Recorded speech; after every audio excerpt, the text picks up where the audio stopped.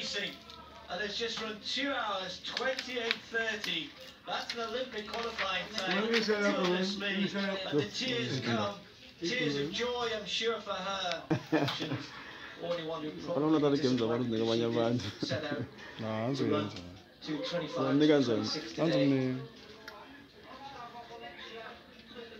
Well, some of these women might not be in the top 1, 2, 3, but goodness me, there are some stories here. Jill Holtzman, massive personal best, pretty much you'd think making the team for Holland, for the Dutch, for the Netherlands.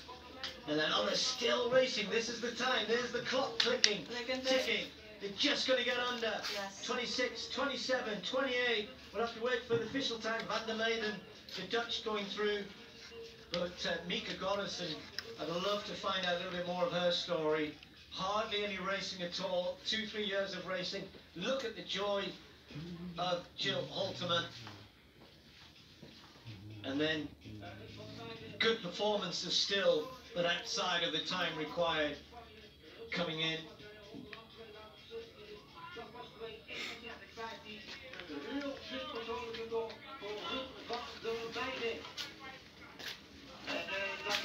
Hlayo was on the time, the Spaniard, for such a major part of the race.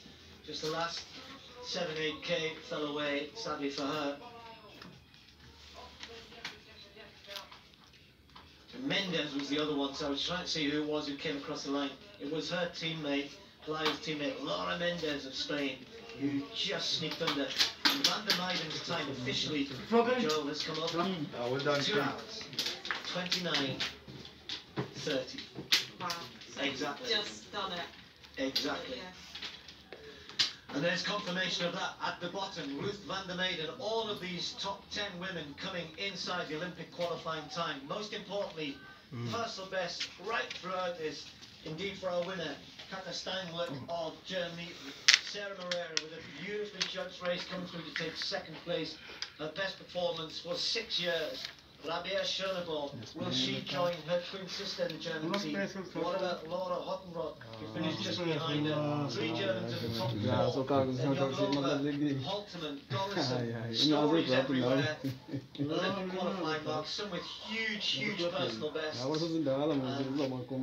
I'm sure lots of celebration for many of those women, and disappointment for a few as well as they continue to come across the line.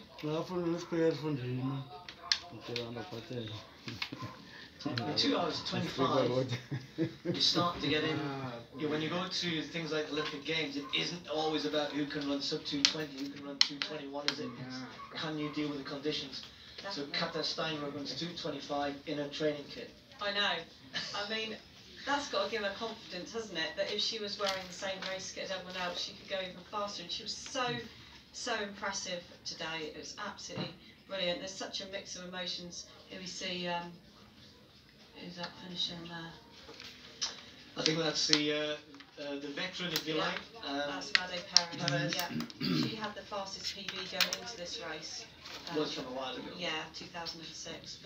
But yeah, I mean, what an amazing event it's been. We've had the story of Kipchoge coming back. We've had the story of the top 3 in each race, but so many other stories of people coming across the line elated to achieve potential Olympic places, and it's been absolutely wonderful, and all credit to the organisers. I think it's been such a brilliant day. Yes, plaudits all around the organisers in such a short space of time, managing to put this together in an unusual setting, but a setting which has produced great performances. The main thing was that it actually gave people a chance, because we're running out of time, only into May, the final opportunities, but there are so few races around the world where people can go and have a go. And they did more than that today. And Eliud Kipchoge back to his place where he belongs, at the top of the list. The winner in 2 hours, 4 minutes and 30 seconds. Jonathan Correa inside his personal best by just a few seconds. Brave run from him. Hung on in the end, 2 hours 6:40. Kifle, again, just inside his personal best in 3rd.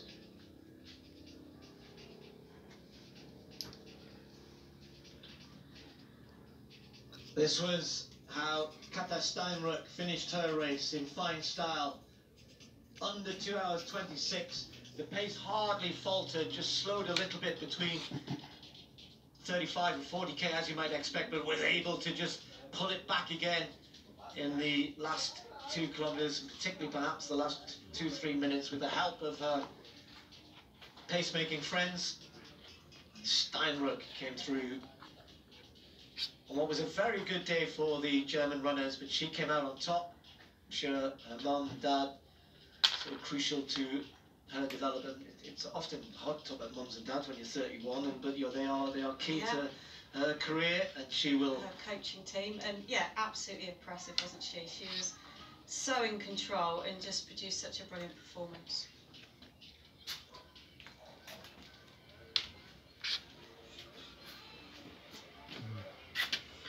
So the athletes still coming in.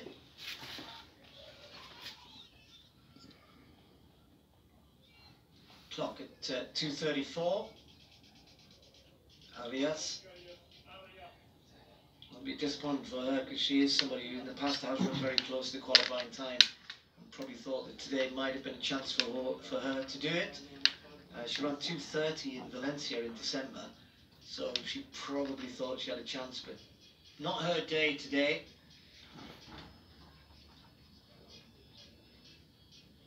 She looks disappointed, but you know, the determination to finish when it's such a long event and things aren't going as well as you hoped, you know, it's still a very, very brave, determined run.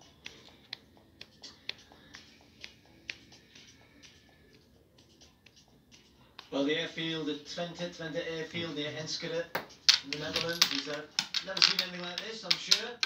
May never see anything like it again, who knows, although